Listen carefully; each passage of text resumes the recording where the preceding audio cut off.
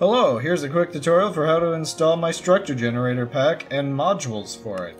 First step is, of course, to pick your world. I recommend, especially if you're testing it, to make your own new world, and you need to have cheats enabled.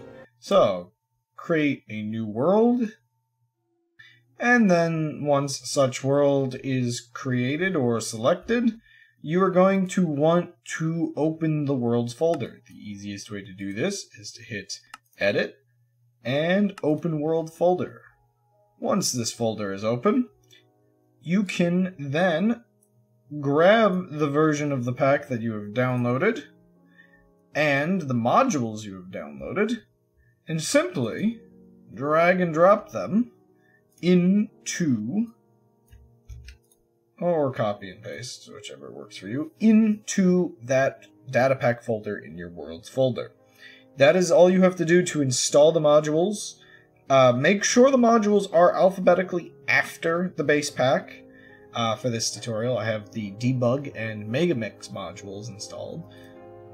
Once those are there, you can go back to your game, open your world back up, and basically the pack is installed.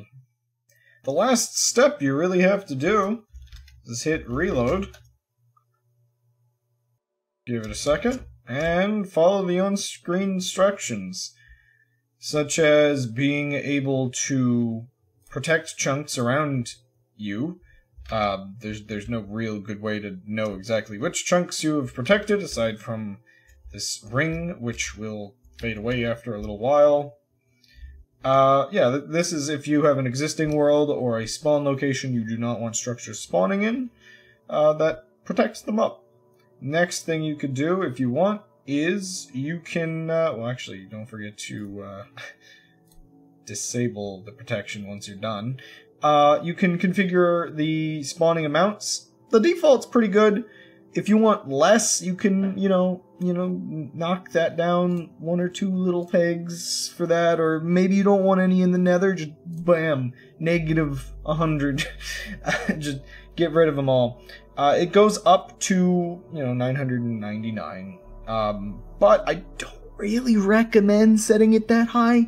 Honestly, even above 20 is a bit much. The amount of structures accelerates very quickly, so I will set this very high for example reasons, and yeah, really all that's left is just to hit start and give it a second to generate your first few structures. Now you see I have the debug installed, so we are getting some things in the sky. Oh, a beautiful, beautiful giant flying island over here. And, yeah, really, I mean, the pack's installed, it'll generate. You don't need to be in creative mode. You don't even need to be in creative mode to, start the generator. You just need to be, having commands enabled, cheats enabled, whatever you want to call it. As you can tell, though, I have the spawn rates set up very high.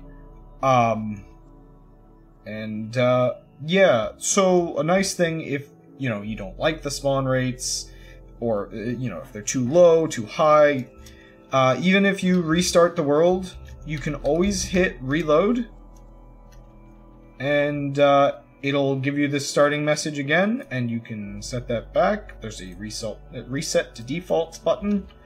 Everything is easy and good, and you can even install more modules in afterward, and then just hit reload and they should be loaded in the same as any other pack.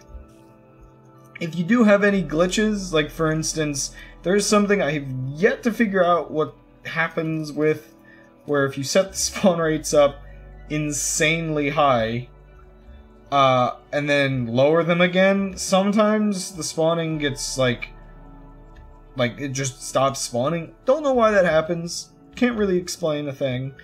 One day I'll fix that, but if you don't do this, where you bring the game to a chugging mess trying to spawn hundreds of structures in, you shouldn't have that problem. So let's reset that to defaults to see if it happens. Yeah, so, yep, that's really all you have to do.